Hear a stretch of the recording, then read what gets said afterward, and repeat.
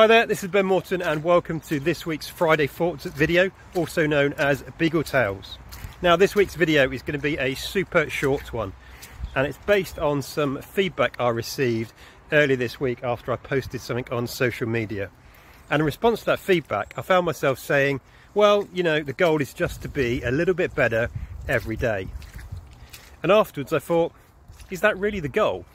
Is that really a helpful goal to have?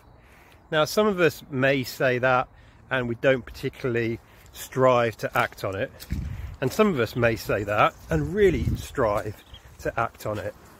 And I think the danger in striving to be even a little bit better every day is that it can put quite a lot of pressure on us.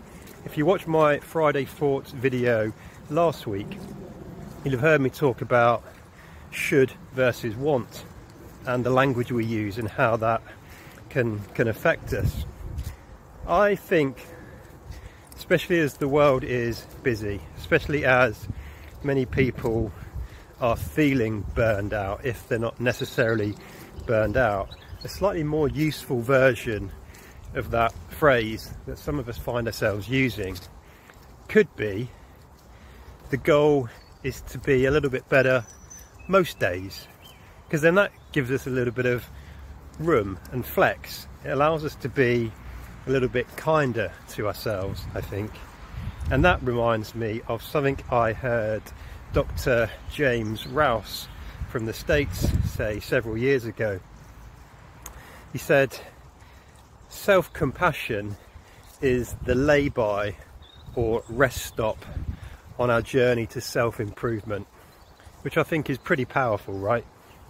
So yes, try and get a little bit better, but don't think you always have to be better tomorrow than you were today. Just try and be a little bit better most days. That's it for this week, folks. Hope it's been useful. Have a great weekend. Look after yourself.